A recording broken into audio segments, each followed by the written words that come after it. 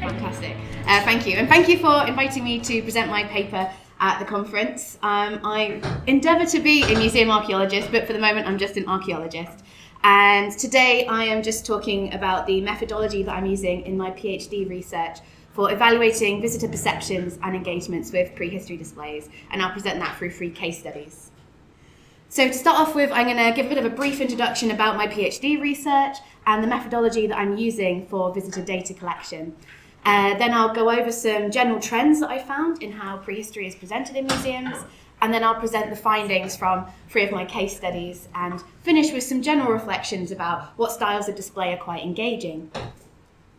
So to start off with, why exactly am I interested in prehistory? Well, I'm very biased. I love prehistory, covers all human history right up until the written record.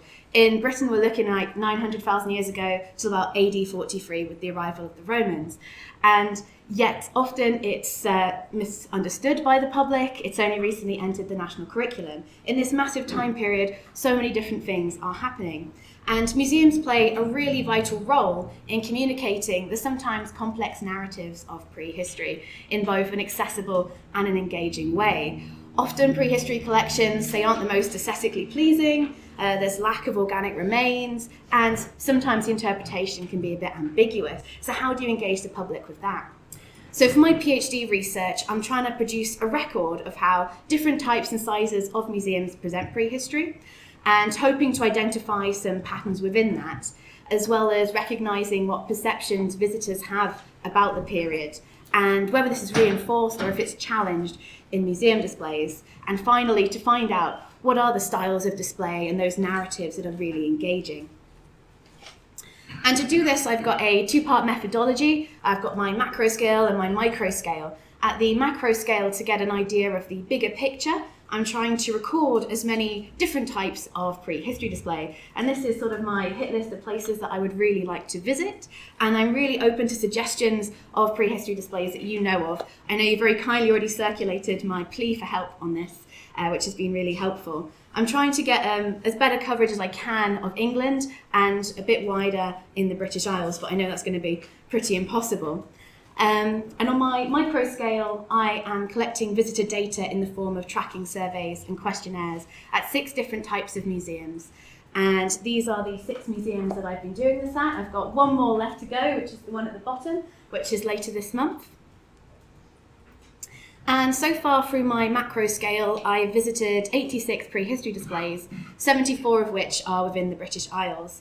And you'll notice that there are some big gaps on my map of the United Kingdom there, and it's my aim over this next year to really start to fill in those gaps.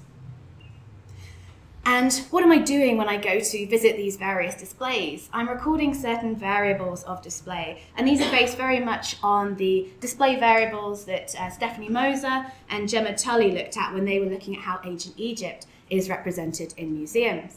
So firstly, I'm looking at what prehistory is called, if it has got a particular name in a museum, because what we call it really affects how people engage and relate to it. If it's seen as something familiar, perhaps part of someone's identity, or if it's seen as something distant and irrelevant. But I'm also looking at the time period covered. Is the Paleolithic right through to the Iron Age on display, or is there a particular focus on a certain period of prehistory?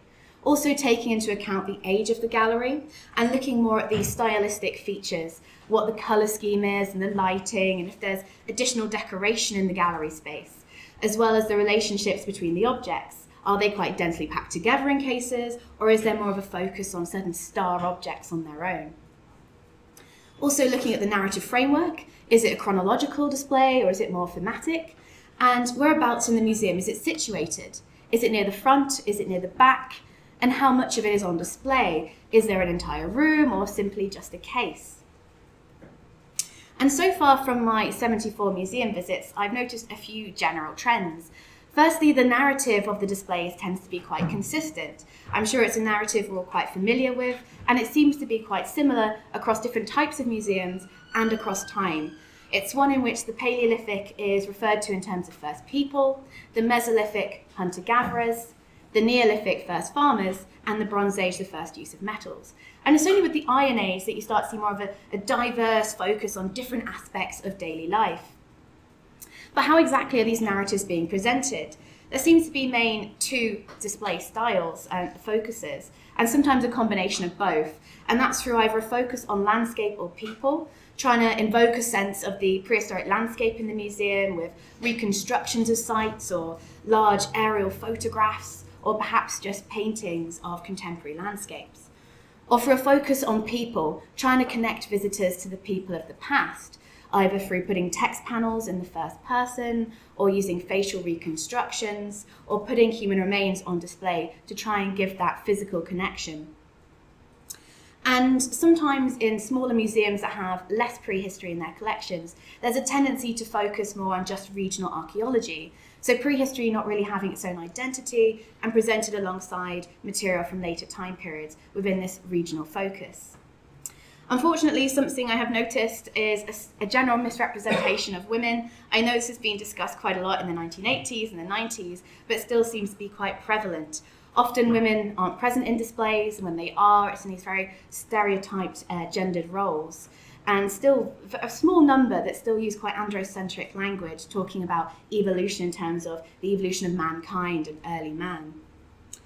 And sometimes there is a bit of an exoticization of prehistory to engage the visitor with those ritual and shamanic aspects and sort of presenting the people of prehistory as other, serving to exoticize the period in a similar way to how early ethnographic museums exoticize non-Western cultures. And often when the process of archaeology is put on display, it's always alongside prehistory displays. So how am I finding out how people engage with these different displays? Part of my methodology involves tracking surveys. This is one that I completed at the British Museum. So I start off with a very schematic floor plan of the gallery, and then I can put on this the route of the visitor. I can record where they're stopping, what they're looking at, and how long they stop for.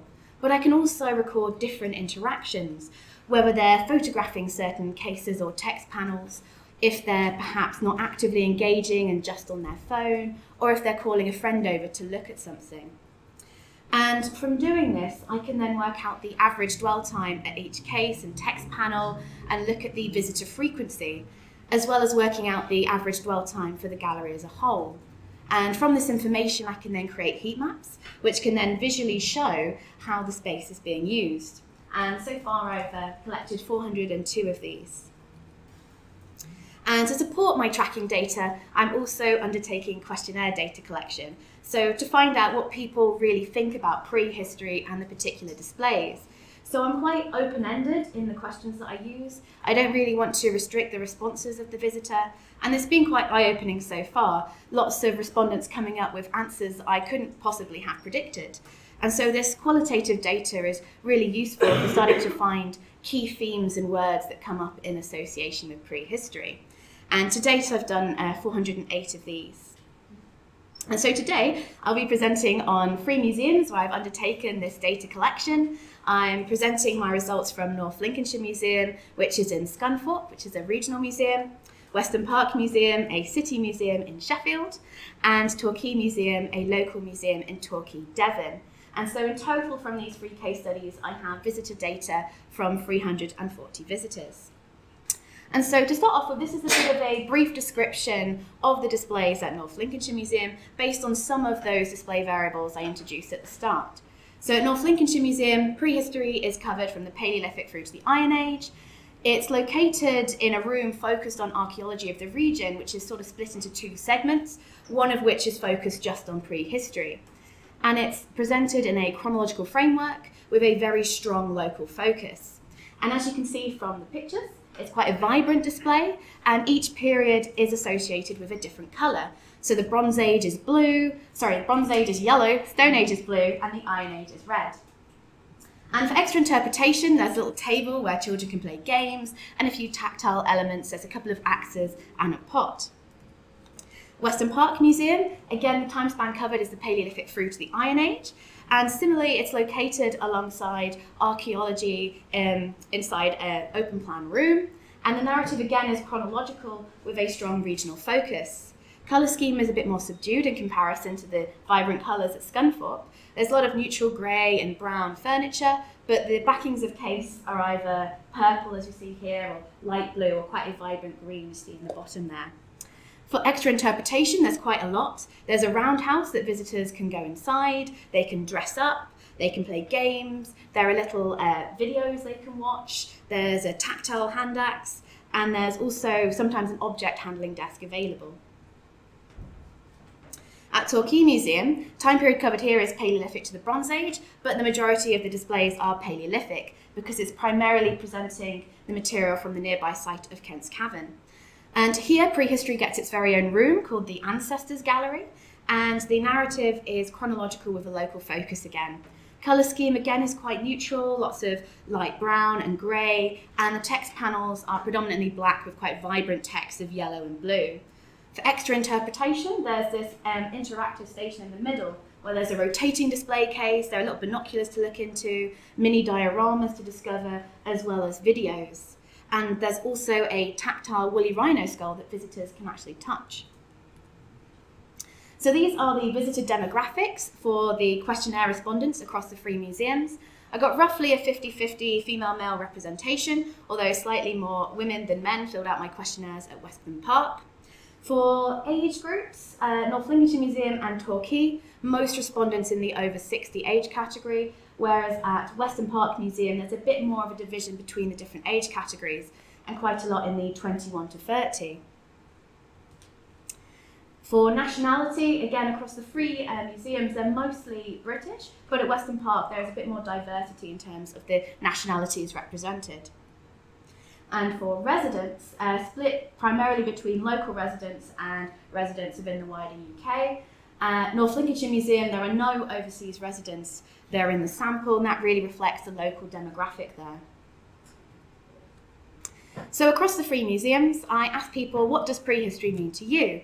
And from this, I got 159 respondents. I put all of their answers into a word cloud generator to try and find out which words come up most frequently in association with the period. And so here is the resulting word cloud and how many times they're mentioned. And so most popular is age, which comes up 66 times. And that's because lots of people are talking about the 3 age system, Stone Age, Bronze Age, Iron Age. And you'll see that of those, Bronze Age comes up the most popular. Second to that is history, comes up 40 times. And that's because people are either defining prehistory in terms of history, or because there's a bit of confusion about the difference between the two. But after that, really, nothing else is coming up in big numbers. And that's because there is such a diverse number of responses that I get for this question that nothing else really comes up that significantly. And so to try and go a bit deeper into this, I then split these responses up into the most popular categories that come up. And so the one I've just mentioned is people referring to specific time periods. And I split that up a little bit further. And so these are the number of respondents across the 3 museums that mention the different periods. So again, 3 age system is doing pretty well, but the subdivisions of the Stone Age not so well. So Paleolithic, Mesolithic, Neolithic, not very well at all. In fact, only one person at North Lincolnshire Museum mentioned the Paleolithic and the Mesolithic. And this was most disappointing for me when I was stood in the middle of Torquay Museum, in the middle of a Stone Age collection, which has got a lot of Paleolithic material on display, and nobody mentioned it. Lots of people talking about tools, metalwork and pottery in their responses. And there's a general understanding that prehistory is pre-writing, but there are also other ways that people are defining it. Lots of respondents defining it as pre-Roman, or before civilization, or before BC. Also referring to other older time periods that aren't prehistorics. Romans and Vikings come up a lot. In some of my other case studies, the ancient Egyptians come up quite a lot. And in terms of prehistoric sites that are mentioned, probably comes as no surprise that Stonehenge is winning on that. Orkney gets a few mentions, and at Torquay Museum there's a few mentions of the local prehistoric sites on Dartmoor and Kent's Cavern. So how exactly are people engaging with these spaces? This is a heat map from North Lincolnshire Museum based on the visitor frequency from my tracking surveys. And what I've done here is I've colour-coded it so that the light blue areas are the colder areas, less frequently visited, and then the hotter, most frequently visited areas are your red colour, then your orange, and then your yellow. And I've shown this based on visitor frequency rather than dwell time, because by focusing on dwell time alone can be a little bit distorting. For example, this text panel over here has 2% of visitors stopping there, but probably that one person that did stop there has spent 157 seconds. So just looking at 157 seconds, you'd think, oh, this is a really popular text panel, but unfortunately it isn't so. And in general, it's mostly the text panels in this space that are the colder areas, apart from this one case here, which contains a lot of lithic material, something that comes up in questionnaires as things that respondents aren't really that interested in. And this case suffers in particular because it's directly opposite another case which is full of sort of star objects.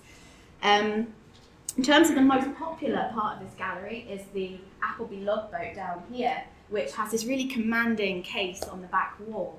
But then the second most popular are these two cases on the Iron Age. Now what's interesting with this is one of these cases is full of pottery, and that always comes up in questionnaires as something that respondents aren't really that interested in. Yet here, a case full of prehistoric pottery is the second most popular. And I think perhaps it's because it focuses on the local Iron Age site of Dragonby, sort of connecting with the local demographic here. Another popular case is the in situ beaker burial. People love human remains, that comes up quite a lot in my tracking data. And then here is the heat map for Weston Park Museum. And because not all of it is British prehistory, I've tried to highlight those areas with the purple boxes. So unfortunately for me, the most visited space isn't prehistoric. It's the case over there, which has archaeological material from 1540 onwards, and similarly to the Appleby logboat case, has got quite a commanding position within the gallery. And opposite that case is a similar tall, long case, which has the prehistoric material in it. And this is quite well visited, and people spending just under a minute here. But by far the star area is the roundhouse. Most people sort of going in, making a beeline for the roundhouse, and not often looking around at everything else. It's very popular. Another popular prehistory display here is the Iron Age talks and the Romano-British coins, and shiny things. Often visitors can act a little bit like magpies, I've noticed, and so these things tend to be quite popular. For cold areas, thankfully none of the prehistory, it's a few of the benches, a couple of the videos, and the object handling desk. But the object handling desk isn't always there, so that kind of explains why it's got this low frequency. As is Torquay Museum. Again, like the other two, it's quite a warm-looking heat map. Got 3 red-hot areas here, and the hottest of which is a case on the Neanderthals. And they've been quite careful in their selection of objects in this case. There's not too many. There's a Neanderthal skull, scimitar cat skull, some tools, mammoth tooth, and here there's quite a lot of skeletal material, and people really engage with that. And 2 of the other cases most frequently visited have this as well, some hippo bones, bear skull, another hominin skull. And some of the other cases that don't have this material in, that just have the objects, are less frequently visited. The second most popular case is the interactive station, which is used by both children and adults. And again, it's the text panels that suffer as being the colder areas, but there is one text panel just over there which isn't visited at all in my sample. And that's this wonderful text panel. It suffers because it's right by the entrance, sort of hidden away a little bit. It's also next to one of the more popular cases, and it is focusing on different stages of flint knapping.